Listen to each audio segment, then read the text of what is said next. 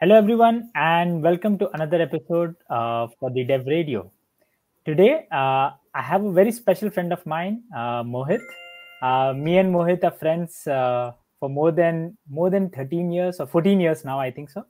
Yeah. And we have been continually in touch with each other about the tech world. So I want to welcome Mohit to our show, and I want to give the stage to you to introduce yourself. Thank you, Hatim. Thanks for having me here. And my name is Mohit Chabbra. I work for a company called Configit as a cloud operations manager.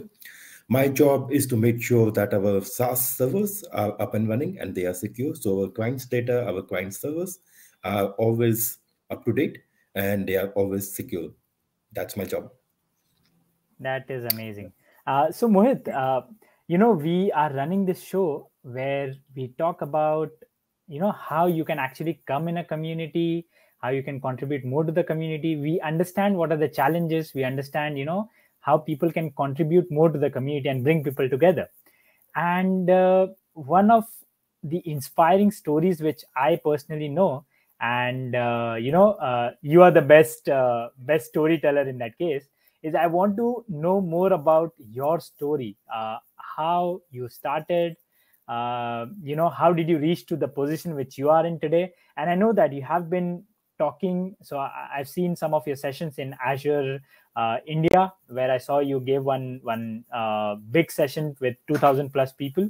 I saw another one you recently interacted with Microsoft Reactor. So I know you're still active in the community in the other part of the world, and I want to understand your story and understand how you actually, still go ahead and contributed after so many years. Right. So currently I'm a Microsoft MVP for Azure from last 5 years, but my journey started like 10, 15 years back. This is where we met, Hatim, as a MSP. So MSP was Microsoft student partner. And I heard about this program from a friend of mine, and then I attended a session from few fellow MSPs. There was an event called Dream Spark Yatra back in the days. I attended one of those, and I was like, wow. I was flabbergasted the moment I attended it because I saw people like me on the stage who were students but who were passionate about technology, and they were sharing some of the cool stuff that they were working on. And I was like, okay, this is something that I wanted to do as well, and how I can become an MSP. So I started looking into it, and I found out that okay, it's not that difficult. If you are passionate about this, you can also become an MSP. And I became an MSP. Then I started contributing, and the idea was to share what you know. So that's a very simple strategy with being an MSP or MVP, that you just share your knowledge with others and you learn in the journey as well. So I started with it, and immediately I started contributing on the field of Azure because I heard about Azure at that point of time, that this whole concept of cloud computing. A friend of mine who was also an MSP came to me and told me about the concept of cloud, and he said that okay, remember these servers goes down whenever you have a lot of load. Imagine you can scale up the servers for a specific amount of time, and I'm like, wow. I was amazed with that ideology of the cloud and all the scaling, and then you only pay for what you're using for that amount of time.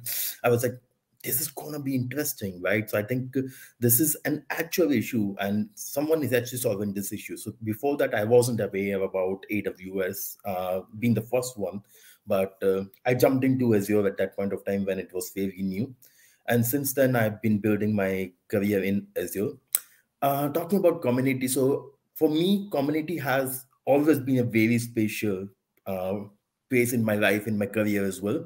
I got my first job from the community.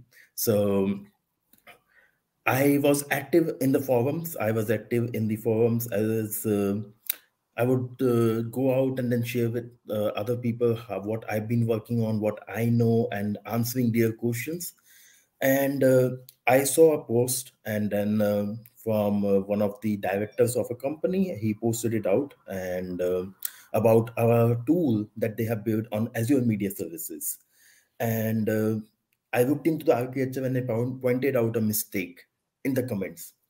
So I put a comment on the post and said that, okay, this looks wrong. This could have been done in a better way by using some other services.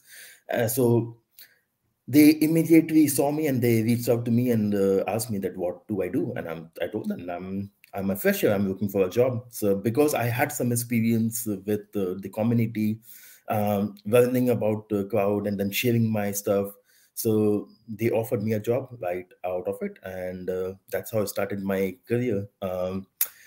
So after that as well, I've been constantly in touch with the community. So I've been going out and sharing my knowledge with other people. And my last job, so I was working in India, and at one point I thought, okay, I want to put my career to next level, so this is the time. And I started talking to one of the fellow MVPs who was in Germany, and we just were having a discussion, and he said that I need someone like you who is well versed with Azure. And I told him that, okay, I know someone who is like me, and that's actually me. So that's the whole interview conversation that we had. And then next thing I saw, I was in Germany. So I got another opportunity in my career because of the community, because the fellow CEO of that company was also an MVP and a Microsoft RD. So it was an easier journey. So I didn't have to go through the interview processes and all, because with the MVP title, you also bring some sort of a credibility to your profile. Correct. So it was an easier transition for me to move here. And then after that, I've been contributing in the local communities, and once that's how I basically learn as well. So one of the things that I do personally, and it's been a mantra for me from the last 10 to 12 years, is whenever I have a pitch session, I make sure that I don't present on the things that I'm working on, which is counterintuitive, because in order to present to someone, you need to know that topic at a level 300 if you have to present at level 200. Agree. So what I do is I put it as a challenge, and I kind of jump on the new services that Azure is launching, new offering that we have. And I basically jump on those services, try to learn about it, because I have already committed out that I'm going to present on that topic. So like every other engineer out there, like I do it Yes. couple of days or on the last day itself before the session. But I made sure that I go into that level where I can present out to the community. But because I have to present it out, I have to learn it. And that's all I've been learning throughout my journey. And that has helped my career tremendously, because I have grown in my career, making sure that I've been learning throughout this journey. And I'm not confined to the idea of what I've been working on. I should only know that.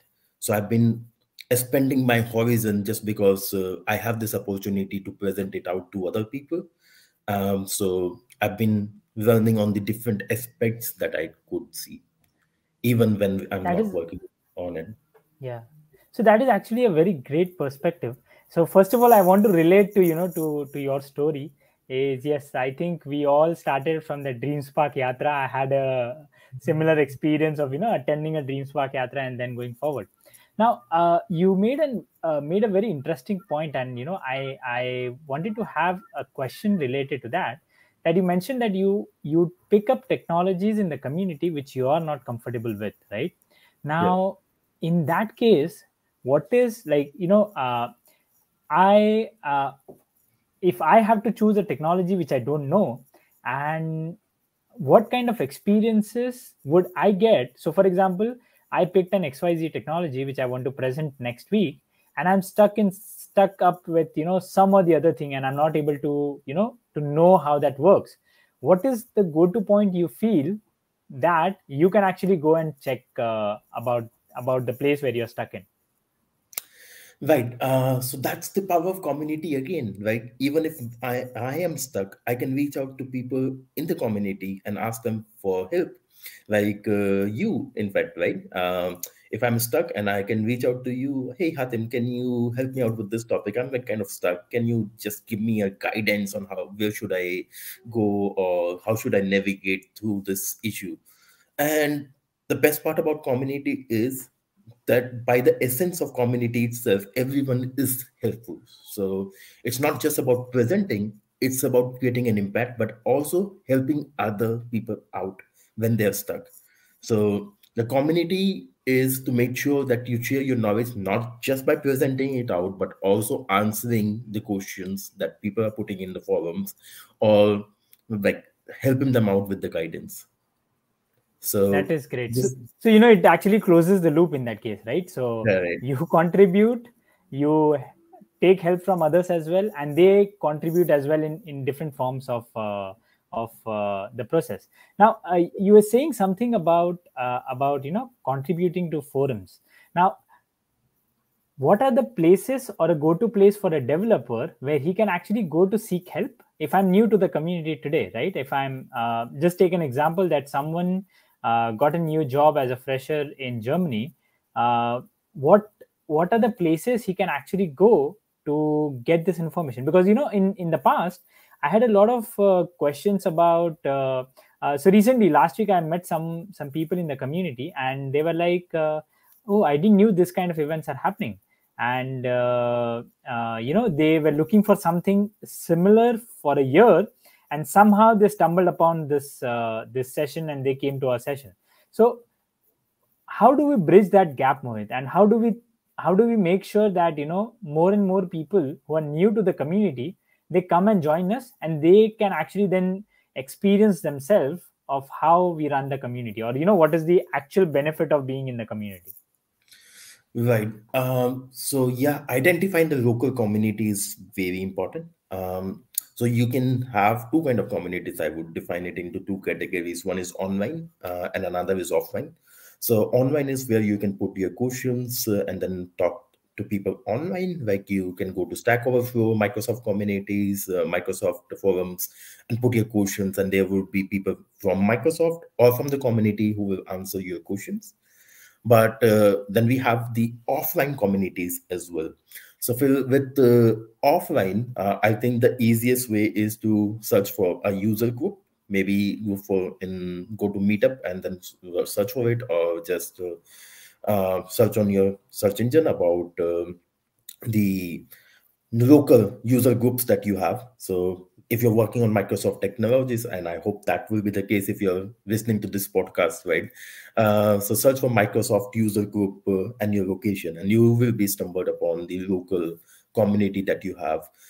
Join the community, and then you will be updated with the upcoming events, the local events. Go to these events, talk to people, because these are the people who are actually working on the same tech as you are. So you will find like-minded people, and then you will have a connection with them. So you can always reach out to them and then build a community and be part of the community as well. So I think, yeah, that is more important. So if I ask you, what is your go-to place in Germany right now? Where do you actually what is the online community you follow and you be a part of it, and what are the other communities you actually contribute to? Right. So I have built one of the biggest Azure communities online. So I have around 52,000 engineers from over the world as part of it. So it's Amazing. on the Facebook called Microsoft Azure for Beginners, where 4 is in numeric. Um, I started this community around 10 years back, and now it has grown to more than 50,000 engineers from over the world. And that is for me my go-to place, because I manage that community, I run that community as well. So that's my first go-to place. But apart from that, the local communities as well, we can get in touch with the local community leaders, and then make sure that you're attending these events, and then it's a full loop. So if you basically start from attending it, then you reach out to the organizers if you want to present it out. So you go from attendee to a speaker as well. So it's an open communities all over the world. So it's not that you can only attend as an attendee, but if you know the organizer, you can reach out to them and then share your vision about what you want to present on, or how do you want to share your knowledge with others. And next thing you know, you will get an opportunity to be in the stage and then share your knowledge with others. So I think I it can do one is more thing is I can take your session link, and I can put it in the show description as well, so for our audience to join in. For sure. That is great. You were saying something. I'm sorry, I didn't knew that you were speaking something else as well. No, I was just closing that line. That's it. Uh, okay, okay. So, so yeah, that is one good thing which I personally, would go to next time. So I didn't knew that you're running this big community. So I should go now and join that community as well. Now, what are your tips and tricks for new people who want to be a part of the community? What they should do? Like, you have your own mantra of taking one technology which you are not sure about, you learn that end to end, and then you go ahead and present it. What are different tips you would want to give to other developers who are new to the community? No, I think this mantra worked for me, but I don't think it should work for everyone. So everyone has their own niche.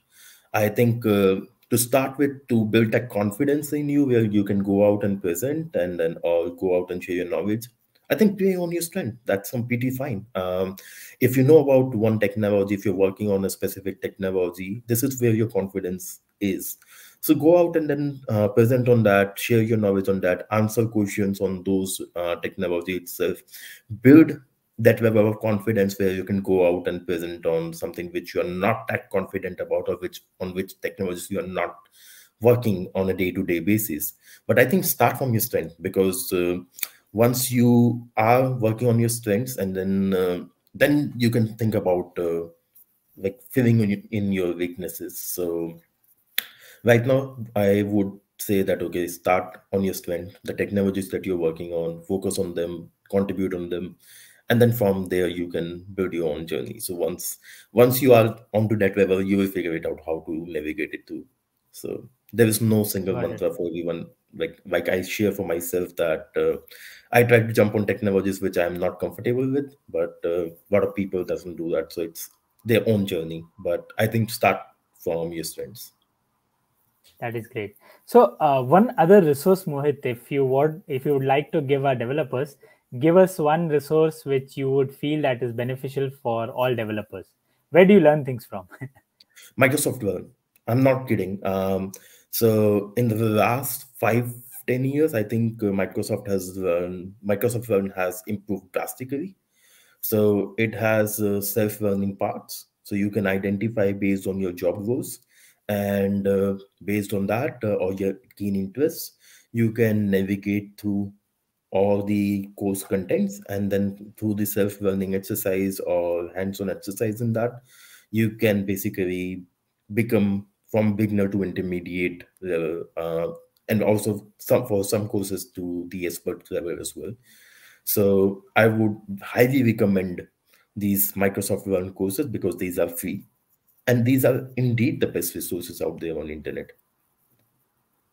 So I think I think our audiences doesn't know one small part of this is the courses which are or the articles which you see on Microsoft Learn and Microsoft Docs are also a part of the community. So if you go to any one of the docs, you will see the number of people who are contributing. And today, if you go in and you feel that something is updated, or you feel that something has to be updated over there, you can actually go ahead and raise a pull request, and that can be a part of the official docs of Microsoft. So it's not like someone in Microsoft is actually writing all this stuff, but it is all community which is coming together and contributing to modules and to the documents which are there on the docs. So that's one of the things which I will also share in the show description, that uh, where can actually developers go and start learning that. This is a very nice talk, Mohit. I just got one last question. I know we are running over time, but uh, so when we talk about learning, right? Uh, how does certifications play a role in this? Uh, do you feel that it's a good validation of what you learned, or you feel that community gives you a good validation after you learn that new technology? No, I think certification is a very good way of knowing that what you have been learning is correct, or you are up to that level of expertise to be called an expert in that technology. So I think certifications has helped me a lot, and this is what I tell to my team as well, to make sure that every single time you get an opportunity to do a certification, go for it. And right now, I think Microsoft has streamlined the certifications based on the job roles recently in the last few years, and I think it helps a lot because you might think that you know a lot, but apparently you might not once you sit in that exam. That exams give you criteria to make sure that you understand that technology from another aspects and another point of view as well, which you might not when you're just working on your systems or your environments, because you might be thinking in a confined way, looking at your environments in your setups in your infrastructure or in your code. But when you go for these certifications, you identify the different scenarios that can happen, and then your brain explodes. So like, oh, I couldn't think of these kind of possibilities initially, but I think this all makes sense. So I think it's about widening your horizon, and certification, I think, helps in doing that. That is great. So, just to let the audience know, we could actually talk all day about this. And, it's such a, you can say, the bonds which are developed in the community are last longing. So, just to give the audience a context, like I'm from Mumbai, Mohit is from New Delhi, and it's too far if you see the geographical locations, right? And still now, Mohit is based out in Germany, I'm based out in UAE, but we still have that connection, and that started from the community. So and rightly said, when we go ahead, understand the benefits of the community, it's like, you can reach to new heights, you can develop your own self, you can help others, you can land opportunities, networking. Then there are so many things to talk about, and one of the examples is in front of you by having both of us together. So I would just thank Mohit. Thank you for coming on our show and sharing very valuable insights. And it's always good to talk to you uh, at all instances. And we should do something together. I'm hoping that you come to Dubai and we do something in person over here. I'm waiting for that. Sure.